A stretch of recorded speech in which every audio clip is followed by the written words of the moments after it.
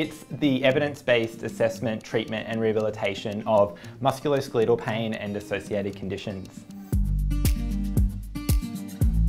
A myotherapist, day to day, they will use various types of manual therapy or exercise and education to assist someone that is experiencing pain or a musculoskeletal injury, and using that information help come up with a tailored plan to rehabilitate them. And that looks vastly different for everyone that comes through your door, but generally it all depends on what that client needs from you, what their presenting condition is and what their goals are.